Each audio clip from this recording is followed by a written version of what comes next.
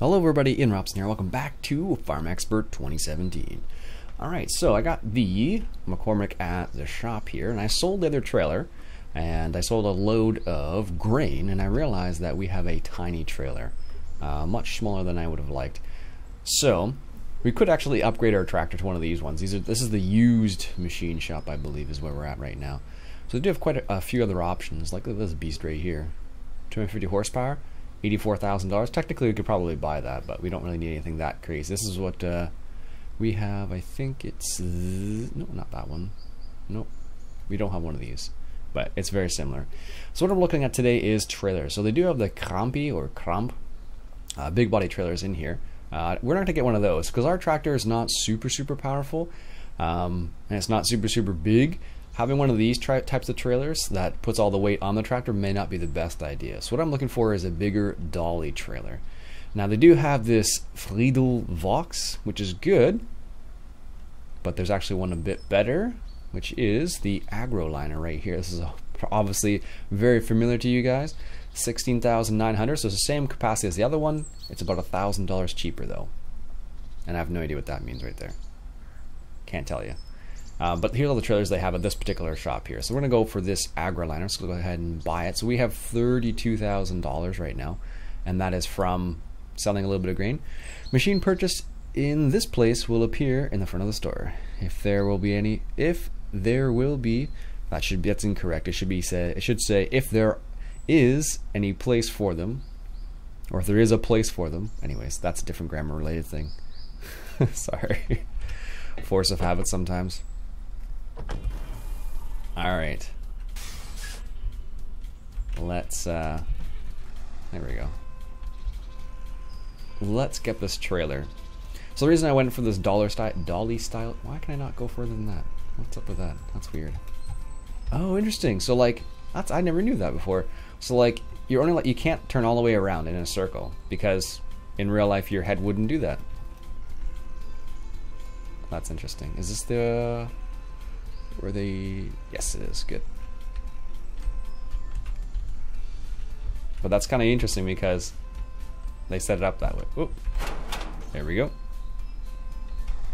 So like when you're inside, you can't look all the way around. So this should be okay for this particular tractor, I think.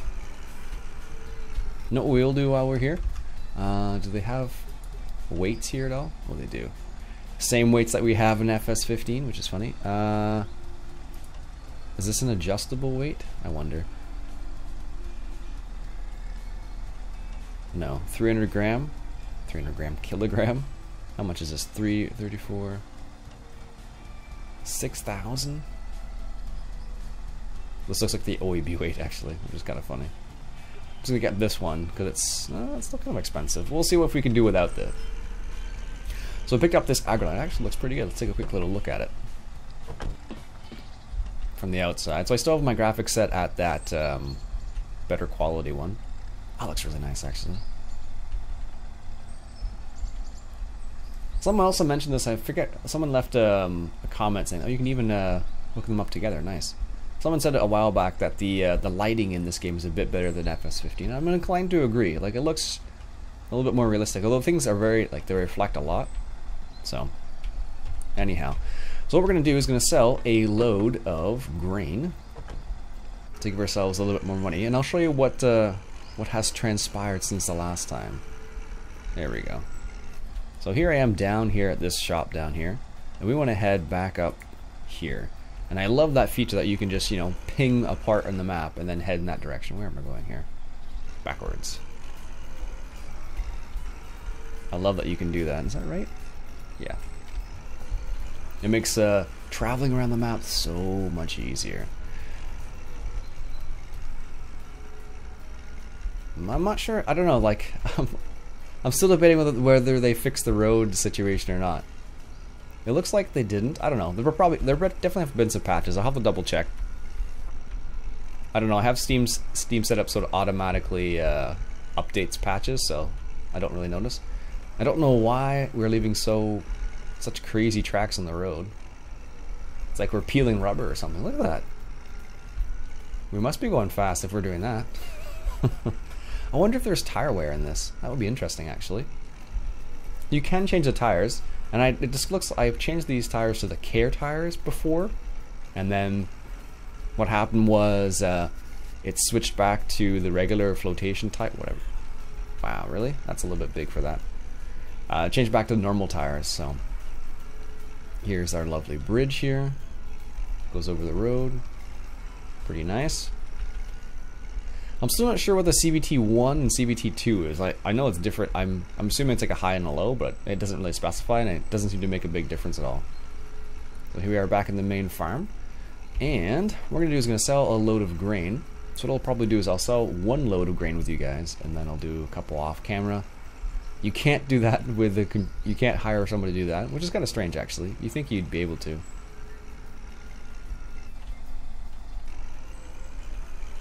Alright. You do brake really fast in this game. Like, I can be going like 30 kilometers an hour and then hit the brakes and it would be like, done. There's no way in real life that would happen that quickly. I don't know, maybe with a tractor it would, but it seems unlikely, to say the least. Alright, so let's go ahead and grab some grain here. So we have a little bit of... what do we have? We have wheat and canola. Excellent. So let's sell... We already sold a little bit of canola, so we could do a little bit of... or we sold a little bit of wheat, I should say. Let's go for the wheat. There we go. So while that's loading up, I'll show you what happened on the field since last time you guys were here. Oh, there's a sprint. Thank goodness. Every time I try to go in a game, there's no sprint. It always throws me off. Alright, let me get over to this field over here. And I'll show you what I did. Or what I hired somebody to do, I guess, technically. So this has all been plowed here. They apparently plowed around the field, apparently. But this has been plowed. If we bring up the information, F2, it should tell us whether it's been plowed. So it's 100% plowed, not cultivated at all. So I don't know if you need to do any steps in between there. I should check out, what do they do here? But it's been plowed at the very least. So I could hire a worker to cultivate. And I think this one's been plowed as well. But that straw would definitely not be sitting there still. That would be definitely get plowed under. But maybe that's why there's some of it and not all of it. I don't know. And the other fields I think have been plowed as well. So I don't know at what stage. Let's just check real quick. I don't know what stage they suggest to put fertilizer down. Aerial spraying of fertilizer. Sure, let's try that. How much is that going to cost me? Where am I here? We own this field right here. Sure. 150? Where is it? Are we in the right area? Yeah. We should see the airplane if it's the right field. If not, we can always do this one and two. Where is it? Oh, there he is. That is cool. Ah, that would be really bad in real life. Standing underneath that? Yikes. Is that it? Are you done? Or is he coming back? I wonder, I don't know, why is it only an aerial spraying? Like, why can't you do like other types of, because it's only aerial spraying of fertilizer and aerial spraying of herbicides and insecticides. Aerial spraying of fungicide. Like, why can't you hire somebody just to come in and spread fertilizer without it being an air scenario? I don't understand. Anyway, so this has been fertilized. Let's check the information now and see what it says. Wow, that was easy. 100% fertilized now. Okay, that's good. Now let's see what happens when we cultivate. So this is kind of like a bit of an experimentation here. Where are we here? So we hired a person to cultivate. Oh, there he is right there. Is he missing tractor parts? No, just look that way from a distance. So he's cultivating it. It doesn't look that way, but I guess he is. He should be lowering that just a bit more, I think. Oh.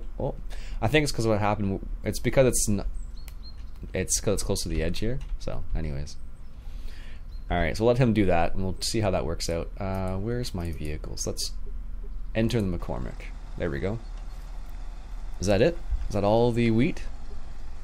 Oh, really? I guess it didn't fully dump. I guess when I left the area, I just stopped dumping. Which is strange. And now this particular trailer does have a tarp, and I don't know if it automatically goes on once you hit 100%. We'll find out soon enough. So there you go. There's aerial spraying, but I'm still not sure. I'm like, what doesn't make sense is like, why do they have aerial spraying but they don't have the other types of spraying as well? So that's what I'm kind of like confused about. Is that all of it? Yes.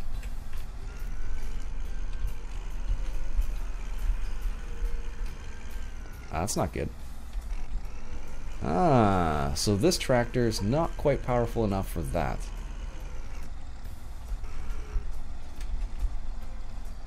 Or, yeah, it looks like it's just not ready for that. Now that's a predicament, all right. How are you supposed to deal with that? Because I can't go forward. So I'm turning. I think something's wrong though. So let's, because the tires aren't even turning. So let's. Can I detach the trailer here? Yeah. So even with the trailer detached, I can't go anywhere. Yeah, that's a problem with that. Okay, so let's tell this tractor to go home. Apparently it's still running. Oh no. What is wrong with this thing then? Okay, so if this happens, I'm going to try this little feature right here. This function calls a mechanic who partially repairs the most damaged parts. The vehicle can be fully repaired at the workshop. Remember about regular inspections. So there you go. Am I out of fuel then? No. Why is this tractor not running? Is there a parking brake that I'm unaware of? Oh, there it goes. That was weird. That was really strange. It's like it was running, but not really. Doing a fine job of cultivating that field. Let's just check to see if that fertilizer stays in there. Just curious. Yeah, it's still... Oh, no, it doesn't. It actually doesn't maintain your fertilization if you cultivate it in. Interesting. Okay. We'll leave it for the time being. Good to know for next time. Let's go sell some grain. And we need to go this way. In a big old circle. Because our grain is over there. So there you go. So you have to like... the way they have it set up. There we go. So the way they have it set up is like if you... It makes sense, but like in reality you've been working it into the ground, I guess? I don't know. Alright. Let's hook up to this trailer and hopefully... Did we just drive over the guardrail? I guess we did. Technically.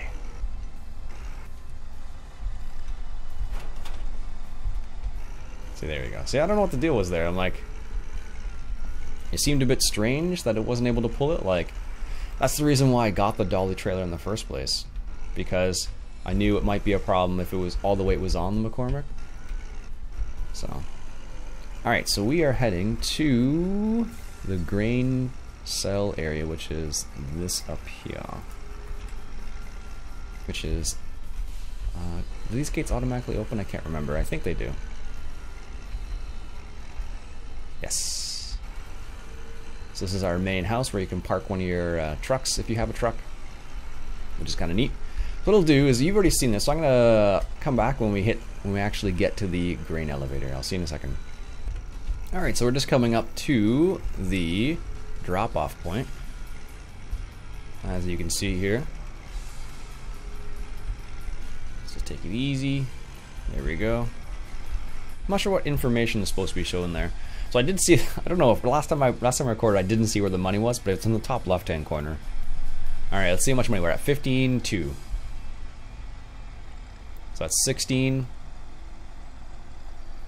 19, 20, maybe we got 21. 22, 23, wow. So this agroliner, I believe, can tip to the sides and... Right, I have to do it. Press the button again to lower it. It can change to the sides. I can also... or dump to the side, I believe, too. Or maybe this one doesn't. Usually it can, though. Excellent. So that's quite a bit of money, actually. That was almost 10 grand. Nice. Alright. So let's come over here and get a little bit of fuel from the fuel station while we're over in this direction. I wonder if they have indicators or anything. No. Just thought I'd check. Alright, let's come in here and get a little bit of fuel. Yes, I would like to enter the fuel station. Buy fuel. Your machine.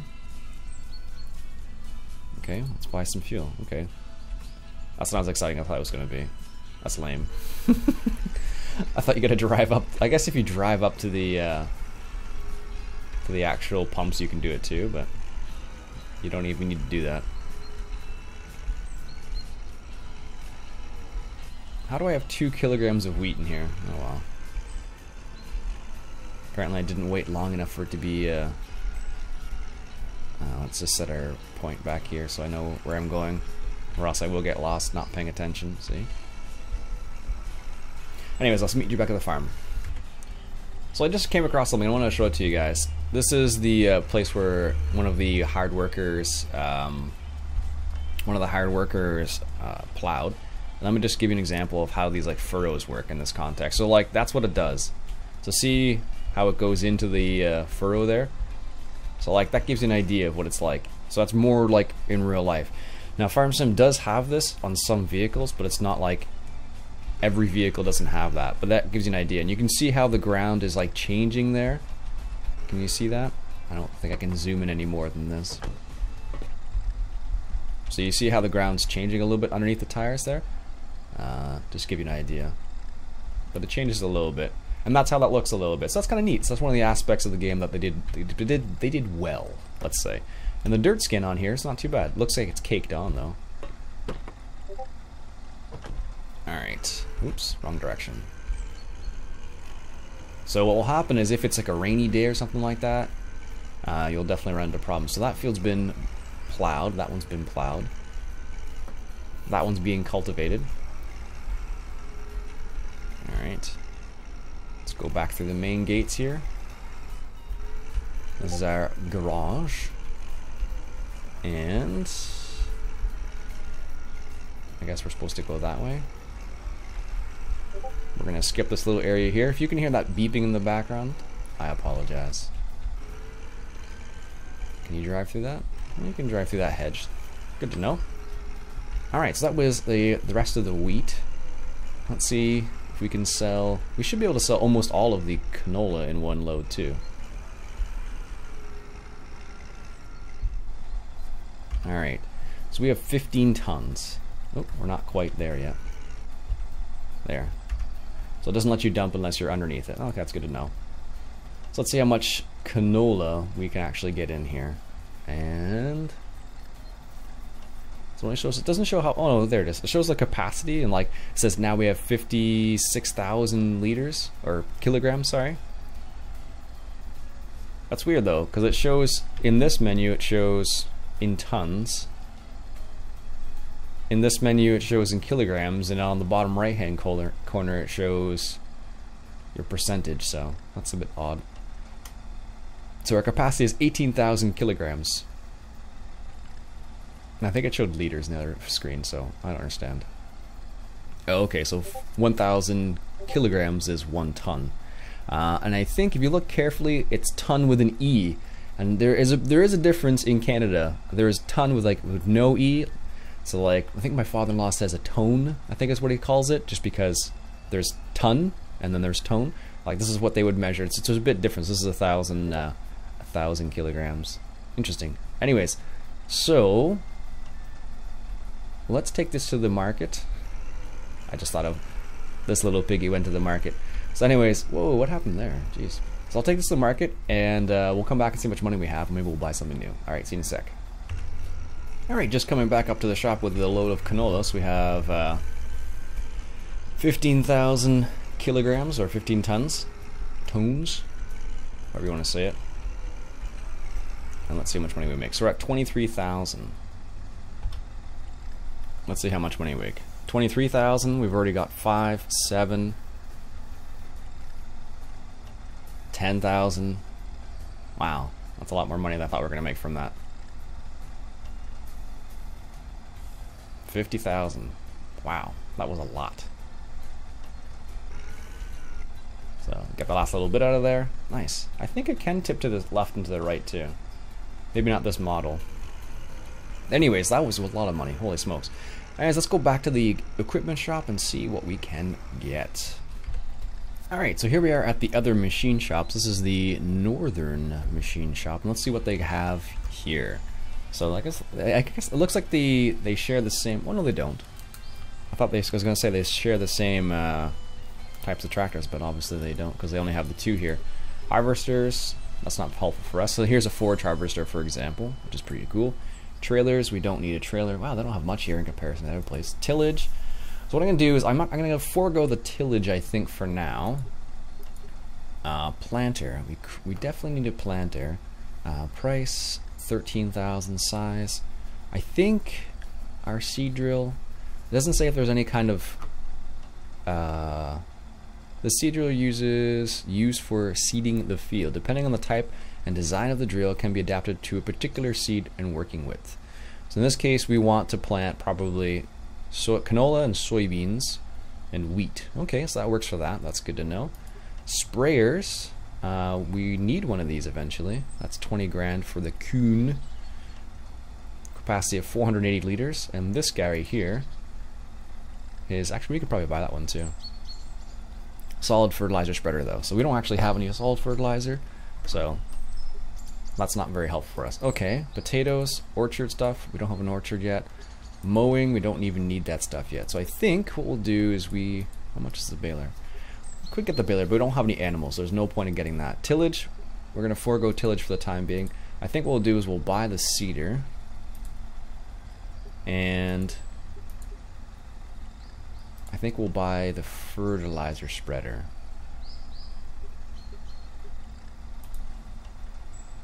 Oh, can I not afford that? Or is it just because there's one item there already? That makes no sense. How come I couldn't just buy the second thing already? Yeah, that's weird. Apparently it's not going to let me buy that second thing right now. So here's the seeder. Now the one thing I'm a little concerned about is this tractor powerful enough? It should be. We may need to wait. Because this is back on the 3-point hitch, right? Let's go a little bit further. Let's get in cab here. Here we go.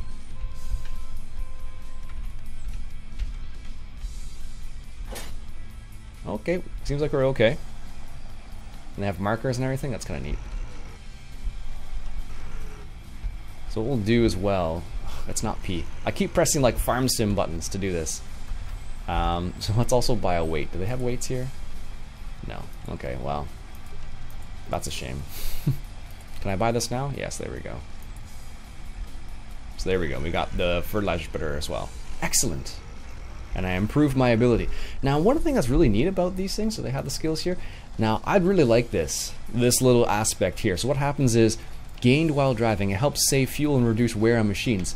So as you improve certain skills, you actually reduce certain things, and I think that is awesome.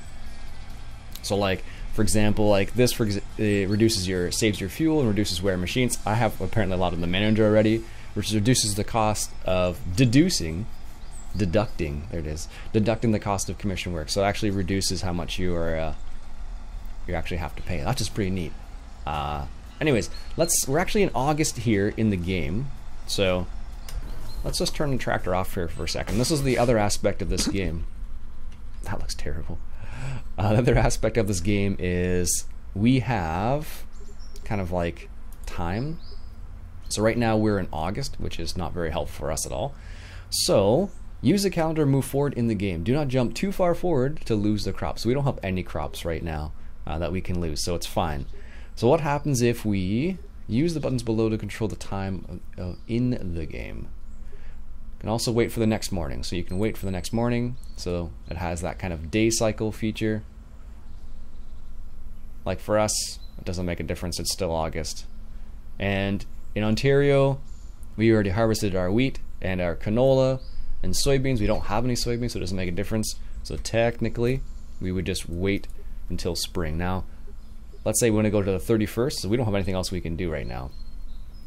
Let's see what happens if we go to the 31st. So we're just at the 31st now, and nothing else has happened. And what happens if I want to go to the next month? Do I just wait a day then? I guess so. That's pretty neat though, that you have that feature. And is it going to go to September? Okay, yeah, we're in September now. So if I were planting winter wheat, I would be doing it sometime. Now I don't know if this game like actually makes that kind of distinction between like winter wheat. Like I don't think it does. Let's go to tasks. So I can't do any of this right now. But I don't think it makes a distinction between like winter wheat. For example, in Canada, we would plant wheat in like the fall, and it would like, I believe the word would be germinate over the winter, if memory serves. I think that's how you'd say it. Oh, look at the sun. Nice. So that's how that would work. So anyways, what I'll do is I'll stop the episode for now, and hopefully next episode we'll come back and maybe do a little bit of planting. If there's anything specific you want to see, let me know in the comments below, and I'll do my best to accommodate. And that'll be it for me for today. My name is Ian Rops, and I hope you enjoyed this episode of Farm Expert 2017. I know I did. It's kind of an interesting game to kind of explore. So if you like what you saw, I want you to go ahead and hit that subscribe button for some more Farm Expert 2017. Catch you guys later.